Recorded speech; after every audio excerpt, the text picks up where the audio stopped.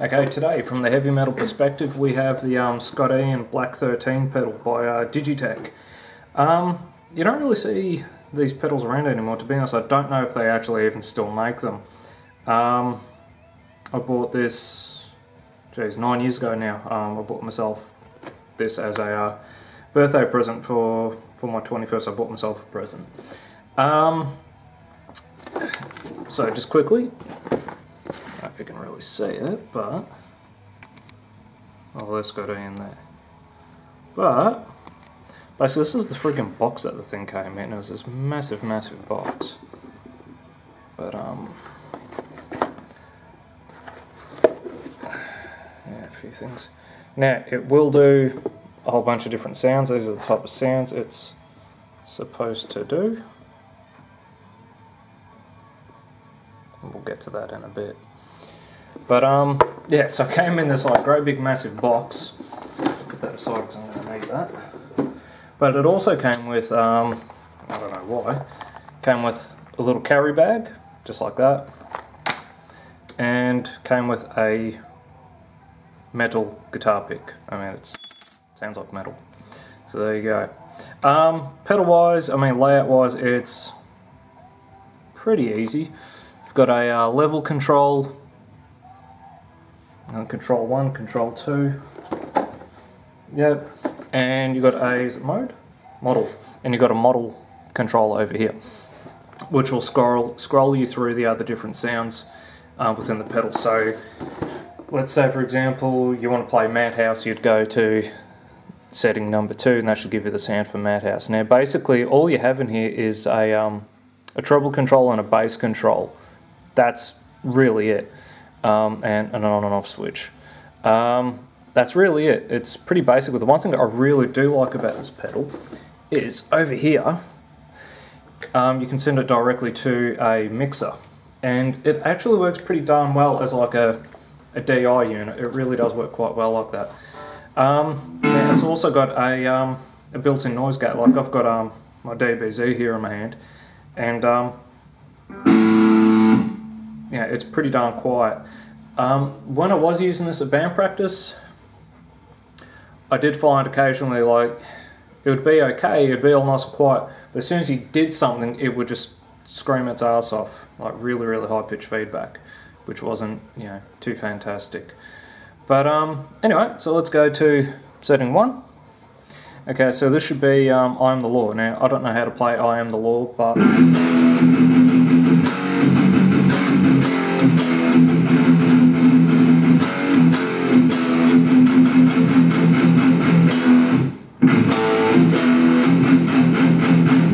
now the output of it's pretty extreme as well. You can see I've got the output, you know, below half.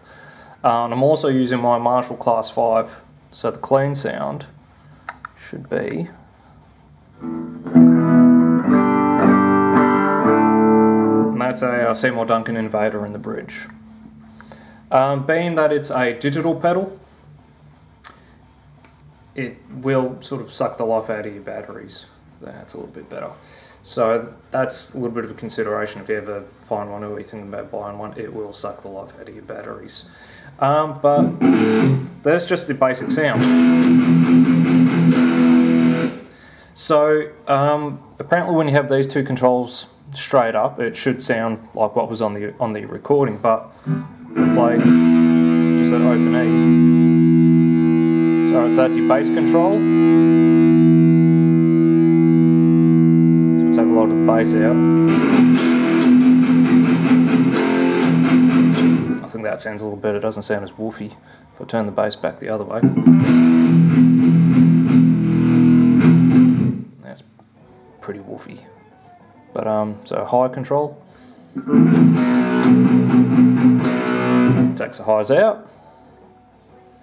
A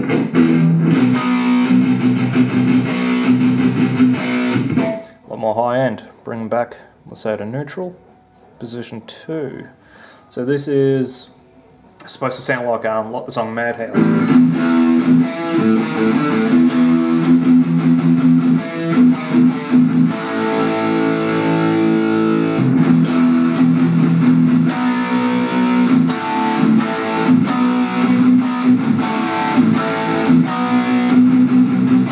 So I think still pretty woofy. So I think take the bass out.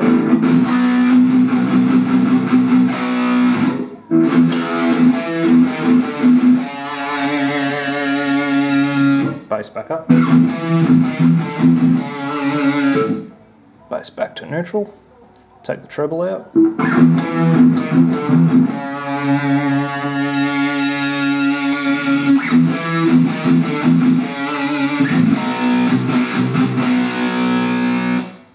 Okay, so that's your Madhouse setting. The one thing I really do like about this pedal, it is built like a brick shithouse. It really, really is built well. Position 3, so this is March of the SOD.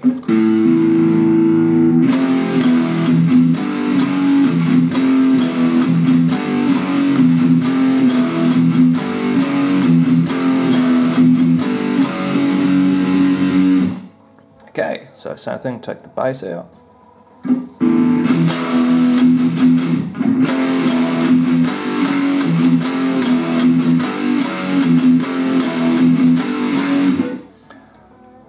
Bass back up. It's about 3/4.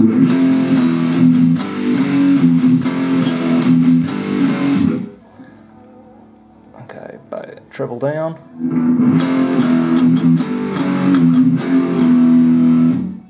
And, you know, like that's with the output absolutely cranked, and it's still really quiet. Bring it back down about there.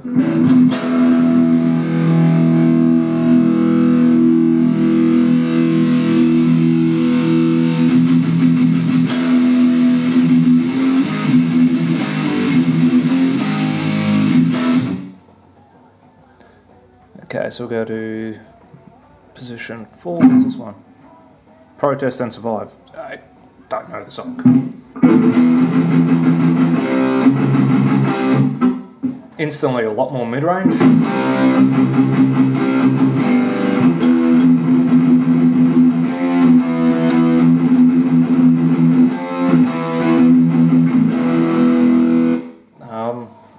Yeah, not a bad sound. So I'm going to take a lot of the bass out.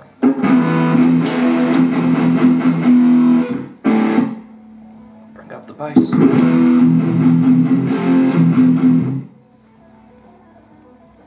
Okay. Treble down.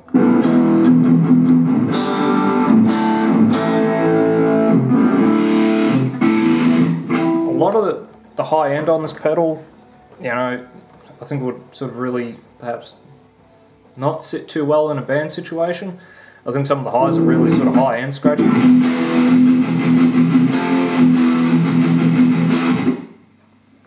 But if I bring it back, yeah, it's not bad. That sits alright. I think some of the others, however, might be like a little scratchy.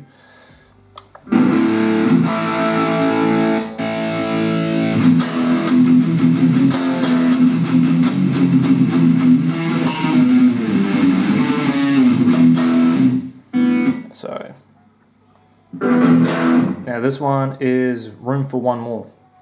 Never really learnt the song. I know the song, just never really learnt how to play it. There we go.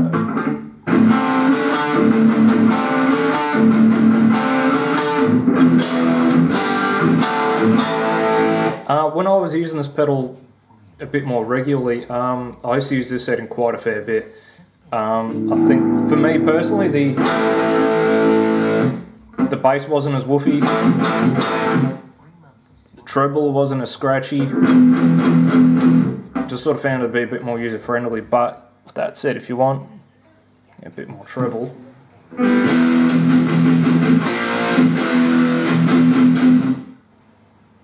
take the treble out. If I bring that back, take the bass out.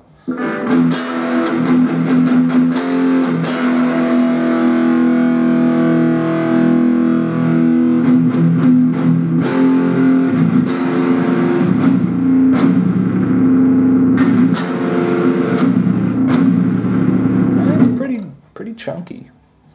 So for me personally, I think I used to set it kind of like that.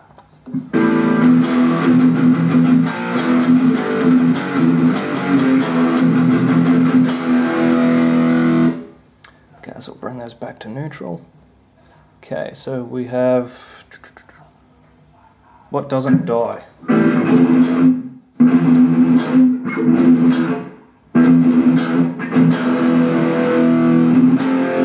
And it does capture the Randall sound pretty well, I think. It certainly sounds like the tone he had on that album. What was it? With Comfy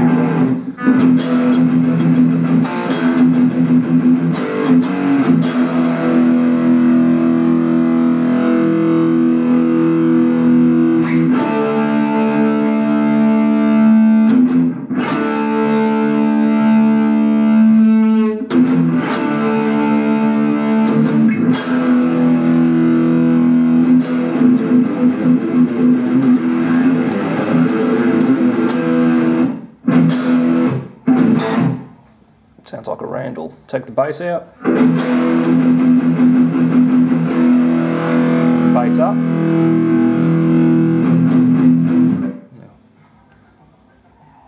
Triple down.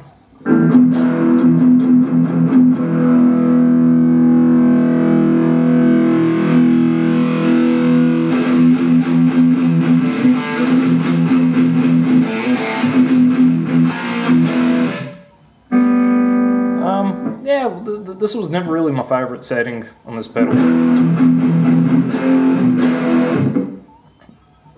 Sounds like the album though, or the guitar tone off that album. But this is where shit gets all fucked up. I thought this was really crazy. The song Finale. Check this out. I'm just playing an E5 chord. I just thought that was the sickest thing.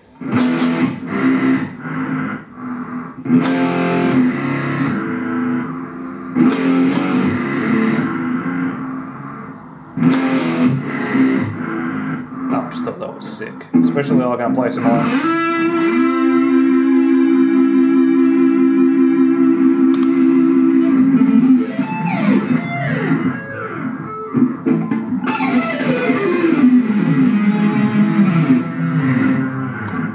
That's just sick. I can't remember now. What does this one do? This might be a speed control.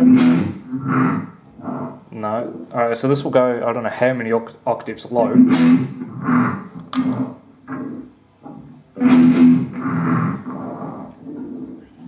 But it will go freakishly high.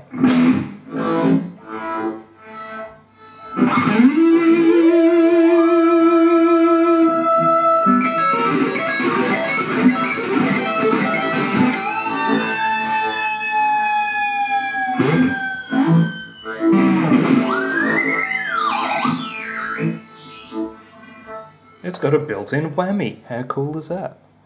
So obviously that's kind of like a pitch control, whether the effect is going to go up or down. This one will be the time setting.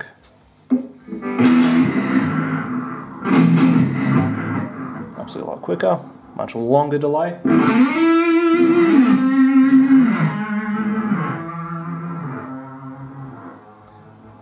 So when closing,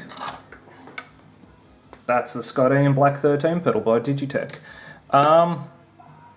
If I back up a little bit, it's built really well, like a lot of the other Digitech series. Really well built. And the one thing I liked about it was if you pop that little pin there and the one on this side, that comes off, and that's how you change your battery on this thing. Really well built. Like I said, if nothing else, it will work as a fantastic DI. Just plug everything straight into the mixer output.